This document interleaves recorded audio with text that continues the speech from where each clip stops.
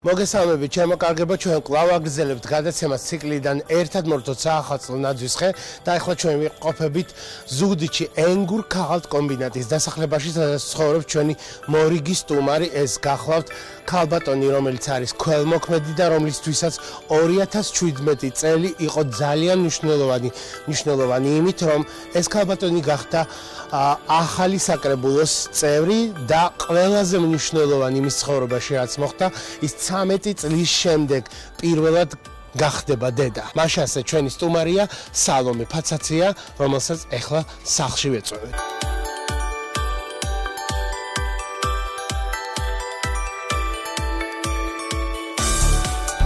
აი უკვე ჩვენ ამოვედით მესამე სართულზე, ესეც საცხოვრებელი კორპუსის და ეს გახლავთ ქალბატონ სალომეს სახლი. გამარჯობათ ქალბატონ სალომე. გილოცავთ ახალწლს, მრავალ დაესწარით ოჯახთან ერთად. ეს გახლავთ პატარა საჩუქარი, რომელიც წინა გადაცემის სტუმარმა, ასევე თქვენმა კოლეგამ გამოგიგზავნით საჩუქრად. ეს არის ღვთისმშობლის ხატი. მოკლედ ნაძვის ხე უკვე მორთული გაქვთ, როგორც ხედავთ, ჩვენ ცოტათი დავაგვიანეთ თქვენთან, მაგრამ ეს უნდა გვაპატიოთ, რაც მთავარია განწყობა უნდა შევქმნათ თქვენში. როგორია თქვენი წინა საახალწლო განწყობა? წინა საახალწლო განწყობა არის ძალიან კარგი, დადებითი ხალისიანი, იქიდან გამომდინარე, რომ ეს წელი არის ჩემთვის ნამდვილად წარმატებული წელი იქნა. გარდა იმისა, რომ არჩევნებში მივიღე მონაწილეობა და გავიმარჯვე, 13 წლის შემდეგ ველოდები იმ სიხარულს, რასაც ამდენი წლის განმავლობაში, ასე ვთქვათ, უფალს თხოვდით და რა ვიცი, ეს წელი არის განსაკუთრებული ალბათ ჩემ ცხოვრებაში, ალბათ კი არა, ყველაზე ისეთი წარმატებული ბედნიერი წელი, რა თქმა უნდა და იმედია მომავალ წელს, მომავალ წელს ჩემ პატარასთან ერთად. როდის ველოდები საფულში, ივნისში. ივნისში ველოდებით. და ახალ წელს ისეთი საჩუქარი გვექნება მომავალ ახალ წელს. თქვენი მეუღლე ვიცით, რომ ძალიან არის დასახმებული და ამჯერად სამიზეზით არ იმყოფება აქ. და ალბათ იგივე რეაქცია ან შეიძლება უფრო მეტიც ექნებოდა ამ ყველაფერზე. ჩემზე უფრო მეტი რეაქცია მქონდა, იმიტომ რომ მე პირველად გავიგე, ნამდვილად შოკი მქონდა, იმიტომ რომ მართლა არ მჯეროდა. ის ევროპაში იყო ის პერიოდი და ძალიან ის ემოციურად. და ჩვენ მართ მოწმე რომ აი ეს ინფორმაცია რომ გაიგო სოციალურ ქსელში გაჩნდა უკვე პატარა ფეხსაცმლები რაღაცეები, როცა მომავალი მამა ჯერ არ დაბადებული შვილის ყველაფერს უყიდულობდა ხოლმე, მაგრამ ეს წლების განმავლობაში სულ ვაგროვებდი, ვინახავდი პატარა ბავშვებს საჩუქრებს, ტანსაცმელს, მაგრამ ბოლო ეს 3 თვეა ესეთ გაბრაზებული, მეთქილისთვის ვინახა, ყველაფერი გავაჩუქე. აბსოლუტურად, კი, ყველაფერი გავაჩუქე, მაგრამ სამაგიეროდ 3 თვის შემდეგ ვიგებ, რომ თავარ საჩუქარს მე თვითონ ველოდები. რა ვიცი, ერთი წუთით არ მინანია ის რაც გავაჩუქე. ალბათ თქვენთვის არ ექნება ამის ფონზე მნიშვნელობა, თუ რა სქესის იქნება? უბრალოდ ინტერესი, მეტი არაფერი. და თუ იცით? ჯერჯერობით არა. სალომე, შენ ხარ ძალიან დიდი ქველმოქმედი და შენი ქველმოქმედების შესახებ არა მხოლოდ ზუგდიდში, არამედ მთლიანად საქართველოშიც იციან. თუ გაქვს რაიმე ინოვაციური იდეა კიდევ ამ კუთხით? სოციალური კუთხით, მე და ჩემი მეგობრები მუშაობთ მოხუცთა სახლის პროექტზე, რომლის განხორციელებაში, რა თქმა უნდა, დაგვეხმარებიან ბიზნესმენები, ადგილობრივი ხელისუფლება, ჩვენი ემიგრანტები, რომლებიც უცხოეთში იმყოფებიან, ფინანსურად მათი მხარდაჭერა ჩვენთვის ძალიან მნიშვნელოვანია და იმედია 2018 წელს მოხუცთა სახლი, რომელიც დასავლეთში არ არის და საჭიროებს ნამდვილად, იქნება ალბათ იქიდან გამომდინარე, რომ ჩემი სამსახური არის კომბინატში, ალბათ კომბინატის დასახლებაში.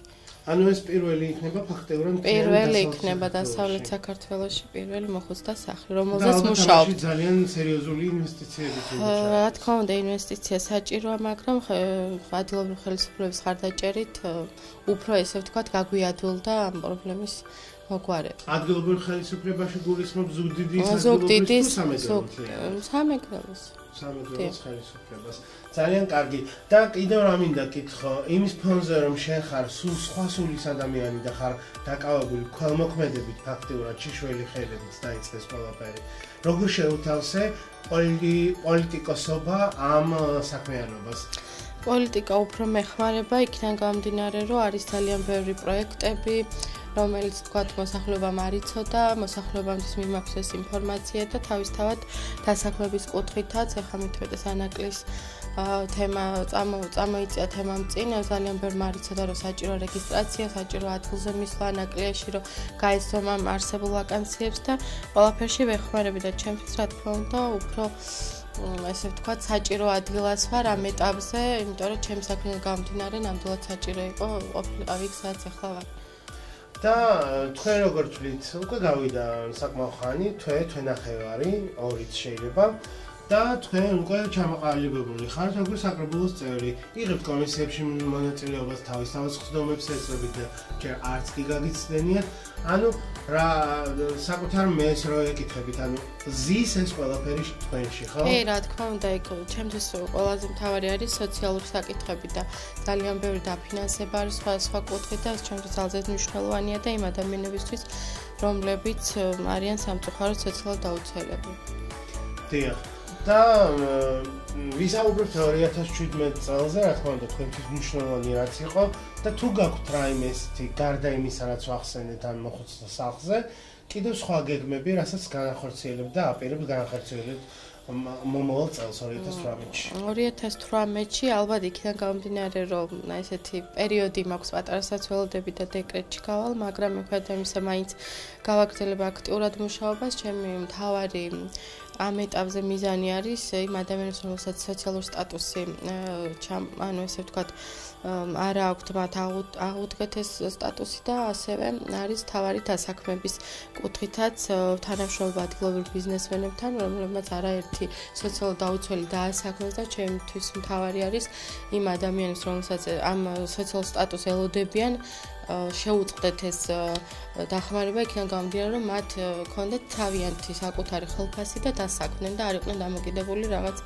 მიზერულ თანხაზე ყოველთვიურად, იმიტომ რომ ძალიან ბევრი ახალგაზრდა სოციალურად დაუცველი და მიუხედავად იმისა, რომ დასაქმების კუთხითაც იყო რამოდენიმე ადამიანის დასაქმების შანსი, ძალიან ბევრს გაუჩნდა იმის კითხვა, რომ აი სოციალურს მომიხსნიან, აი ძალიან ბევრი ადამიანი დამოკიდებული ამ ესე ვთქვათ ბრჭყალებში გაზარმაცებული ამ იმით, მაგრამ აუცილებლად დავასაქმებთ ადგილობრივ ბიზნესმენებთან და ასევე ანაკლებში ძალიან ბევრი ახალგაზრდა დასაქმდება და იმედია, რომ თვითონაც იაქტიურებენ.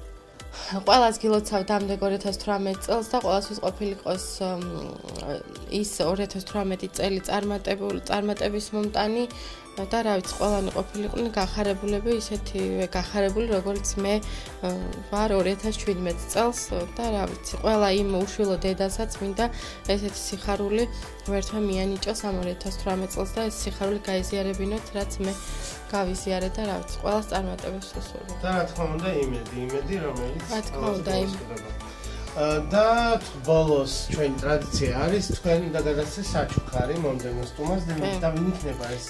ეს იქნება ჩემი მეგობარი განათლების საკითხებში კომისიის თავმჯდომარე ეკატერინე კიფაია და მას ვინდა პატარა საჩუქარი გავუკეთე შემოვიდა.